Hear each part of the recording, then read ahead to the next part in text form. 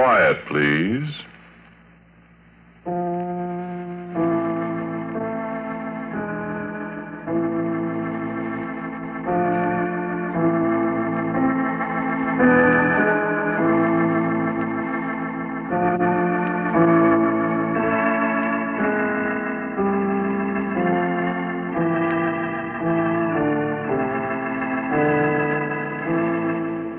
Mutual Broadcasting System presents Quiet Please, which is written and directed by Willis Cooper and which features Ernest Chappell.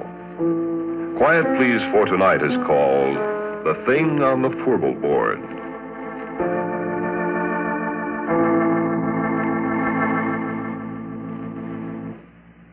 Me, I'm a roughneck. Well, I was a roughneck, 20 years ago. A little too old, too slow now. Besides, I got $1 now. I don't have to be a roughneck, you see. Married, got a nice home. Had to meet my wife. Hey, Mike. Her name's Maxine, but she likes to be called Mike. Mike! I guess she's busy out in the kitchen someplace. Besides, she doesn't hear very well. Shame, too. She's so pretty and everything. Well, you'll meet her. Sit down. I was saying I was a roughneck. Well, no, that doesn't mean exactly what you think it means. A roughneck is an oil field worker, specifically a guy in a drilling crew. Call them roughnecks like you call a section hand on the railroad a gandy dancer, a garage hand a grease monkey. Same time you work around a drilling crew for a while, you're going to be a roughneck in every sense of the word, boy. A derrick floor or a Fourble board's no place for a guy with a bow tie. Because when you have to fool around with drilling holes that go farther down the ground than it is from the top of Pike's Peak down to sea level, sure they do. The time I was a roughneck, we got this one well down to 7,313 feet. That was a record. But last May, Pure Oil brought one in out in the Natrona Valley in Wyoming at 14,309 feet. That, friend, is almost 3 miles. Quite a hole, that, huh? Sure, I don't think there's an oil man in the world that don't wonder one time or another what's down there, besides rock and oil and gas. Oil that's made out of trees that died 20 million years ago. Oil that's made out of dinosaur bones. Oil that's maybe made out of the flesh and blood of men, maybe, that beat each other to death with a stone axe, ate saber-toothed tiger for lunch. Yeah, you get to wondering. You look at the cores that come up from way down there, and sometimes there's little shells, trilobites mostly, that was alive when Manhattan Island, where New York is, was under half a mile of ice. We found something once, me and Billy Grunwald, and something found us.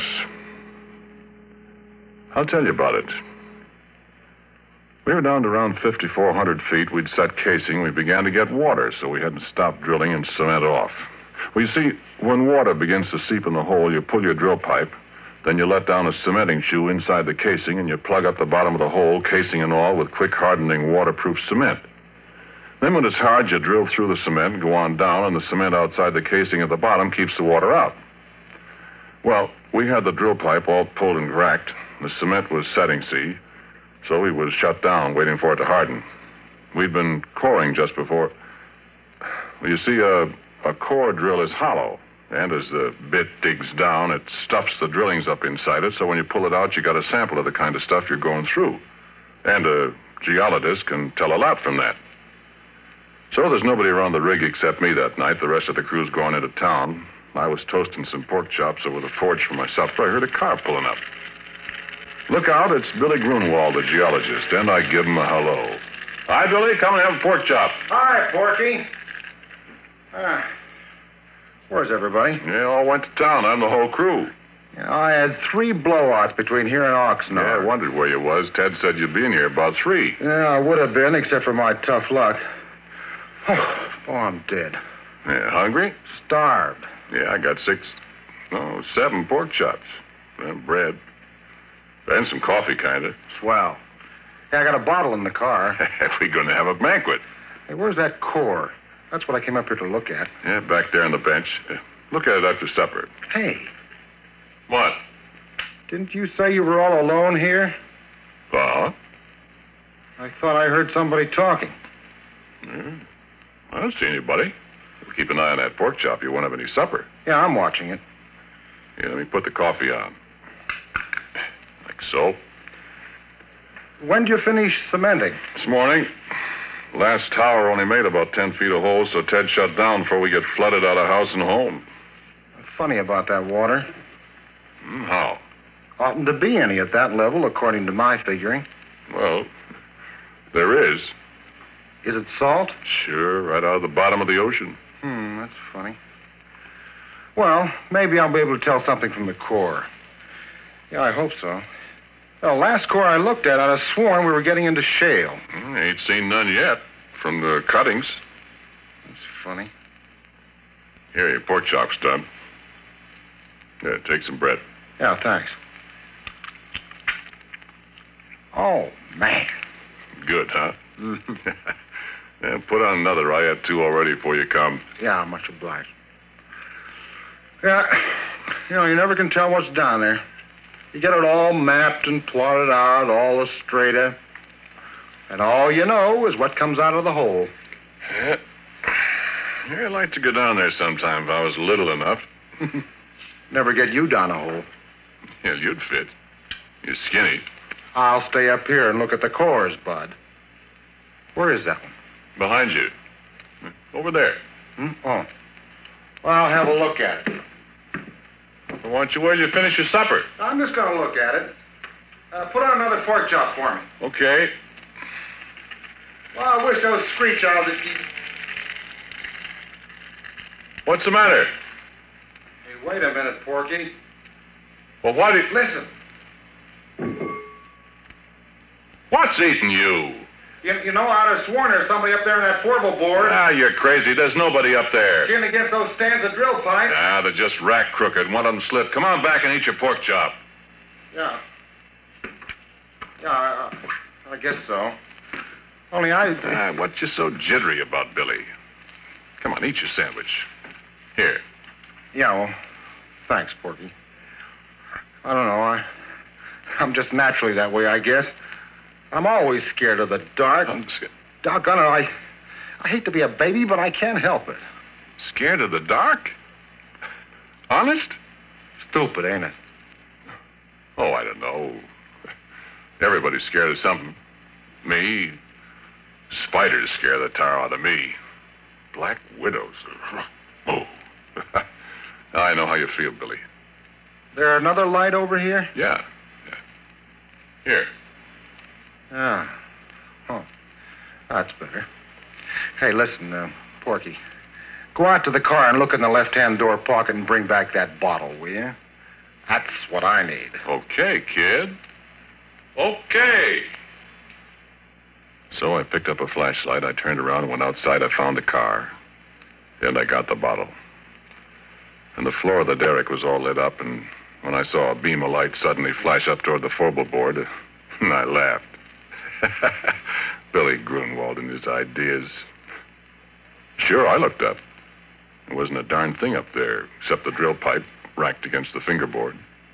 Oh, this Fourble Board. Well, you've seen oil derricks or pictures of them. Do you know that little platform that runs around the outside of the derrick about halfway up? Well, that's the Fourble Board.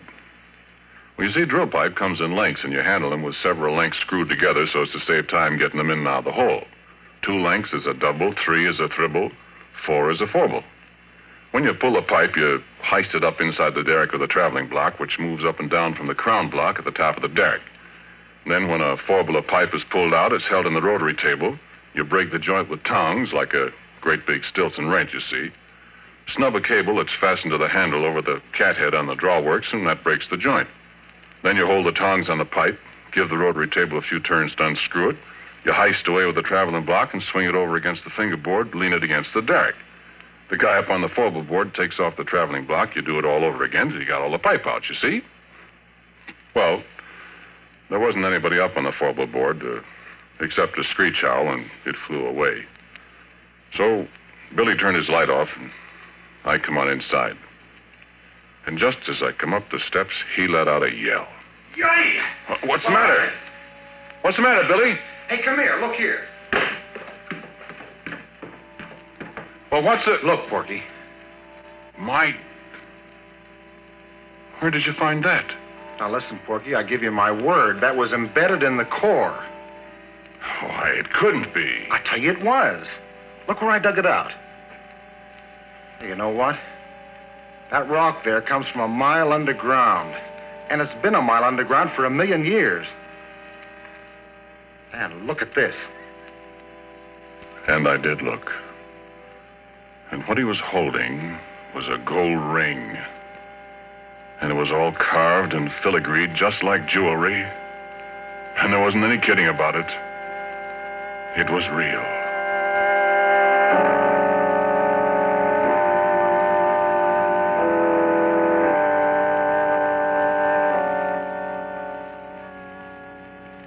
No, wait a minute. Hang on, I ain't done.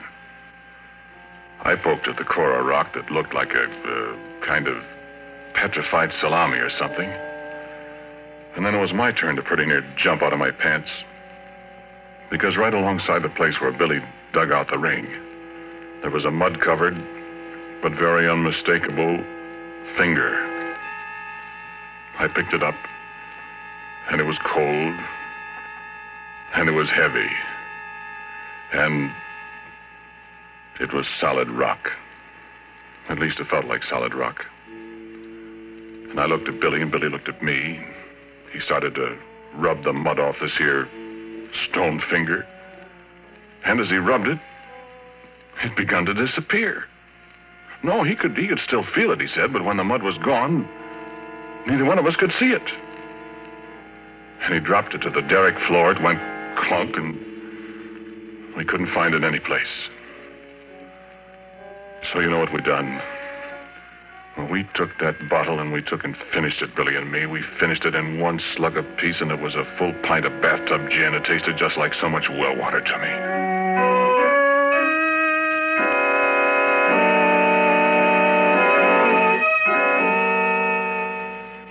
And then we sat down on the derrick floor and we looked at each other. We didn't say a word.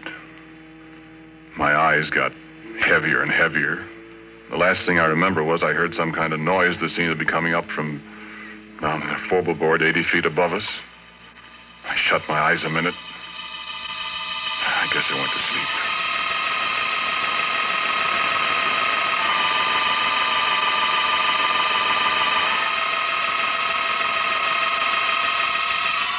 And I had awful dreams. Black Widow. Spiders crawling all over me with gold rings on their legs. Things I could hear, but I couldn't see, up on the Fourble Board. Billy Grunwald climbing up the ladder outside the derrick in the moonlight. Faces looking at me, and I couldn't figure out who they were. Then I was waked up by a horrible scream. A crash alongside me that shook the whole derrick. I opened my eyes to see Billy Grunwald lying on the floor 2 feet away with a broken neck.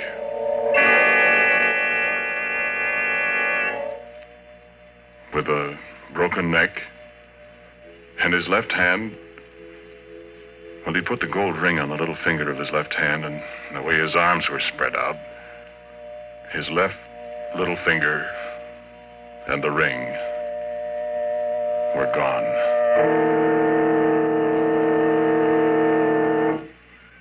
Friend, I got out of there. I run down to where Billy had left his car, and I got in. I stepped on the starter, and I couldn't get it to go, and then I remembered after I'm pretty near run down the battery that Billy had taken a key. I wasn't going up there and go through a dead man's clothes to get it. So I sat there in the car and shivered all by myself till daylight.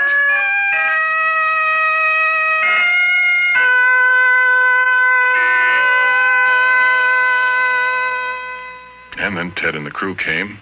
Afterwards, a state cop, and everybody in the world was asking me questions. Did you and Billy have a fight, Porky? I told you we didn't, Ted. But you had been drinking. We only had that little pint, Ted. Well, what was he doing up on the Fourble Board? Did you threaten him, and did he run up there to get away from you? Listen, cop, don't be a chump. Billy Grunwald and I were good friends. Then why'd you push him off the Fourble Board? I didn't, I tell you. I wasn't up there. Oh, what did he go up there for? I don't know. I was asleep. How do you know he was up there? I didn't say he was. You said so. Besides, how would he break his neck if he didn't fall from way up there? Well, look, officer. I think it was just another accident. I mean, We haven't got anything on Porky, and personally, I don't believe he did it. Well, it's mighty mysterious. So it is. But we got work to do. Now, how about it? That cement's hard down there. I want to start drilling again, and I'm short-handed. Will you let Porky stay here till I run in my pipe again, and, well, then you can take him and ask him questions till you're blue in the face. Well, Okay. Let's get rolling. You got steam up, Happy? I'm all set. All right. Porky, you go from the Fourble Board. What? Not me, Ted. Oh, don't be such a boob. There's nobody up there to shove you overboard. You can put a safety line around you if you want to. And besides, you're getting paid to do what you're told. I've lost too much time already. Come on, get going.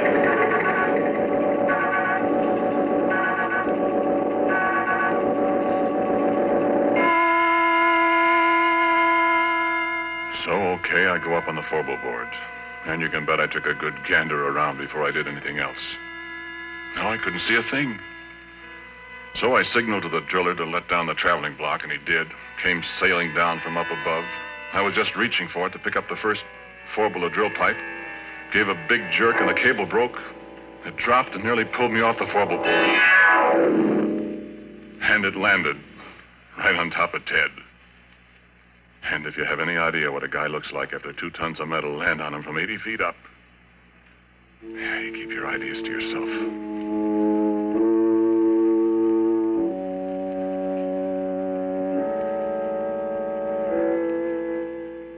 Well, that was enough. 2 accidents in a row. The whole crew quit. They wasn't going to wait for a third. And it was Ted's money that was paying off. There wasn't any more, and as far as I know, the abandoned derrick is still there. And that was 20 years ago. Oh, I forgot to tell you something.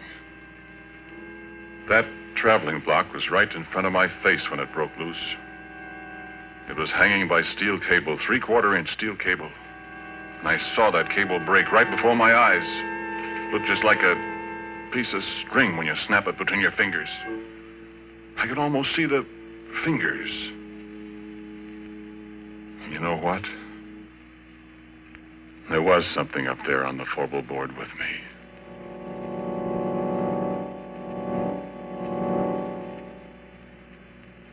And so a couple of days later, I came back. I don't know if there's anything in the world as desolate, as dismal, as dead-looking as an abandoned oil well rig.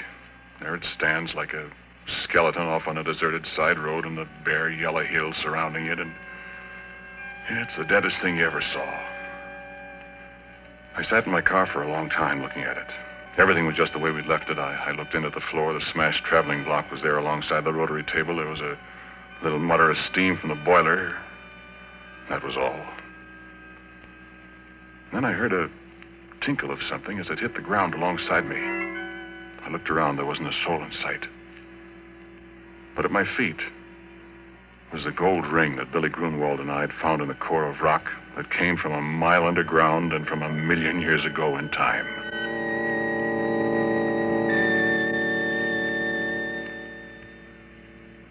And I heard a little sound. The sound of a kid crying. And there wasn't any kid up there. And I heard it again, and it came from above my head, and I took out my revolver. I loaded it carefully. I started up the ladder to the Fourble Board. No, there wasn't anything up there, nothing I could see. But there was a voice crying. The voice of a little kid. And then there was a movement behind the rack of drill pipes, and I saw the pipe move, and I yelled, "Come out of there, whoever you are! Come out or I'll start shooting!" And the stand of pipe shivered, and I thought, what can it be that can handle that heavy pipe like jack straws? And then there was a crash.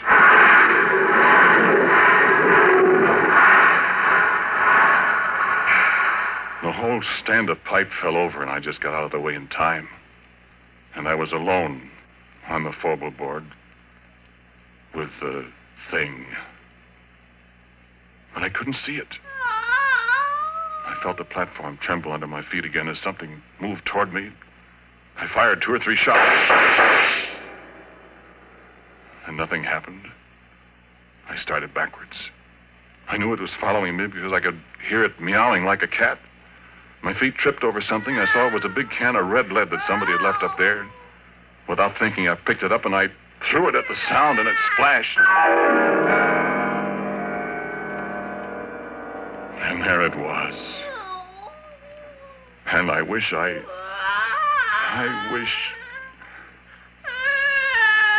face of a little girl, frightened, crying with hunger and terror.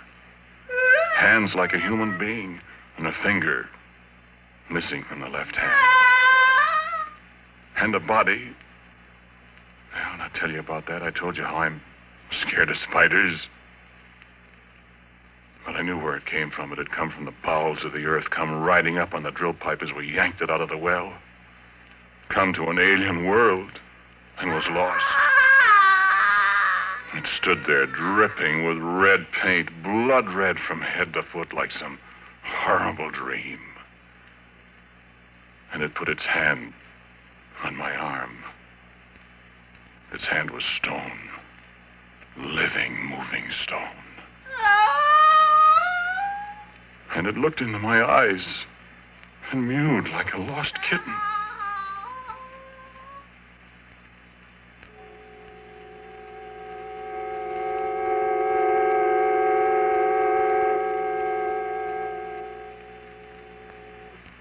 "20 years ago, I discovered many things about it, what it used for food, that it was deaf, that it was invisible and couldn't see people when it was invisible, that if you sprayed it with mud or paint or grease paint, makeup, then it could see people. And believe me, I didn't want to see its body. I can see that in my nightmares. But its face, I can't help wanting to see that pathetic little girl face. I'm afraid maybe I've fallen. But it's very beautiful. And when it's well made up, it's... But making it up, rubbing grease paint on a stone face that looks at you and smiles, and it makes sounds like a lost kitten yet. I can disguise the body in long dresses. She can't hear very well, and when she's hungry, I have to stay out of her way. I found out what she likes to eat, remember? No, sit still. Sit still, do. Sit still or I'll have to shoot you. I want you to meet my wife. Or rather, my wife wants to meet you. Mike? Mike? There she is. Come on in, dear.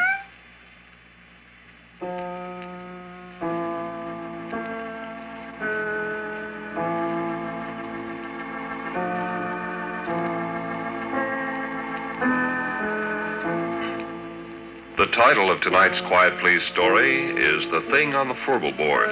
It was written and directed by Willis Cooper and featured Ernest Chappell. And Dan Sutter played Billy Grunwald. Pat O'Malley was Ted.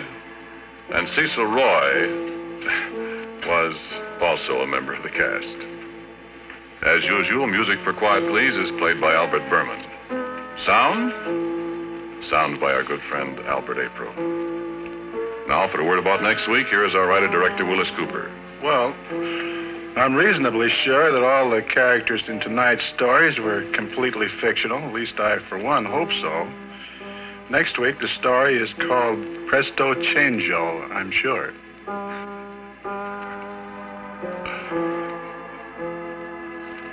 And so, until next week at the same time, I am quietly yours, Ernest Chappell. This program was heard in Canada through the facilities of the Canadian Broadcasting Corporation. This is the Mutual Broadcasting System.